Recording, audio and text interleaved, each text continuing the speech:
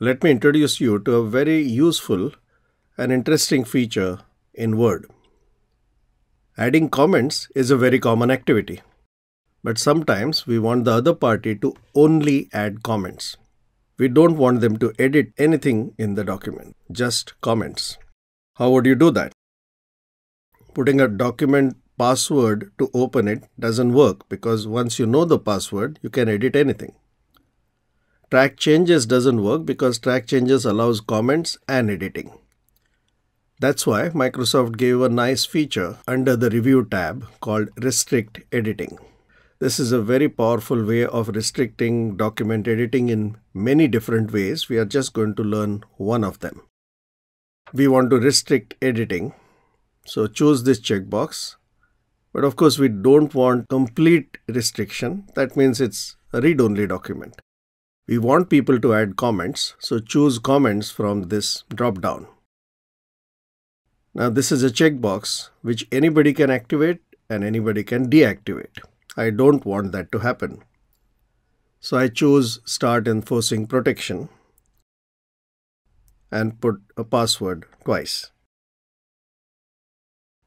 As of today, we need at least 22 character passwords for them to be effective. Assume the other party is now editing the document. They have no clue what is comment restriction. So naturally, they will try to type something and see what happens. Word opens this pane again and informs them that you can only insert comments in this document.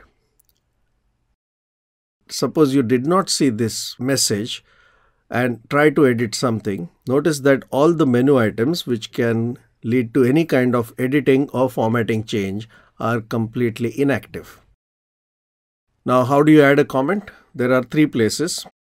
One is Insert Comment, another is Review New Comment, and third is right-click and New Comment. I can add multiple comments. This is much better than sending a completely editable document, because when you get the document back, you can move to the previous or next comment very easily from here and take related action. So what is the conclusion? Comments have many things worth commenting about. So start using them and spread the word. Don't forget to subscribe to my channel if you like what you saw. Also subscribe to my blog Efficiency 365, where I write one article every day about how to become more efficient using Office. Thank you.